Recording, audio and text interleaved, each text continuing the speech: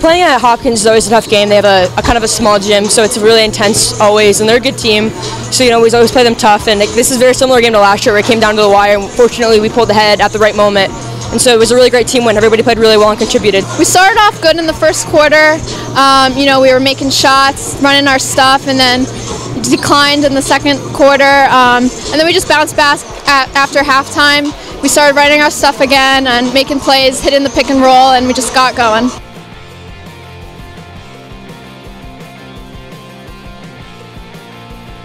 Coming into the fourth quarter, we were down by 13, I think, and we just needed a spark to hit us. We picked it up on defense. We were talking, communicating all along, so we were getting stops and putting it in the basket on offense. A bucket can tie it. A three can give Muhlenberg the lead for the first time since the second quarter.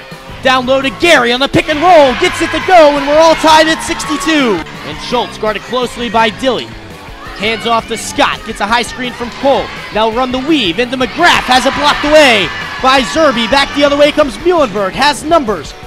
Plotke for three, bang!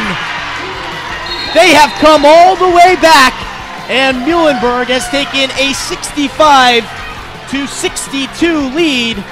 What a shot there from Rachel Plotke. I think a lot of times our defense can create our offense, and we went man, which is a good adjustment because we were able to really get out in lanes and really just play aggressively, and I think that's why I was able to get that block and we were able to just run down and get another basket. So it was really a great play, and it was honestly due to our coach for switching us into man.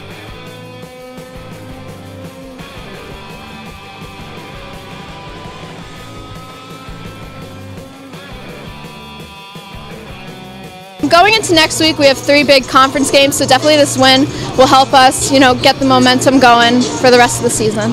Beating Hopkins at their gym is really important, so I think going forward we just got to keep playing hard. Having everybody step in and play well is really important. I think that's something that we're going to have to keep doing going forward.